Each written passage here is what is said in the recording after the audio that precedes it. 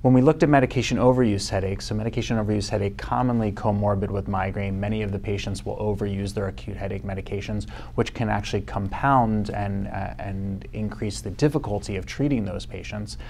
So we looked at that subset of patients. We had about 200 patients in each arm in the chronic migraine study who met criteria for medication overuse. Over the course of the trial, those patients also had a significant reduction in headache days of at least moderate severity, the primary endpoint for the study, with an effect size actually greater than that of the overall population.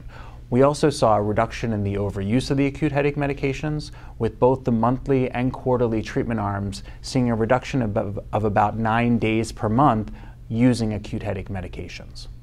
One of the questions in clinical management of patients who come in with comorbid medication overuse headache is whether you need to wean them off of their acute medications before starting them on a preventive agent.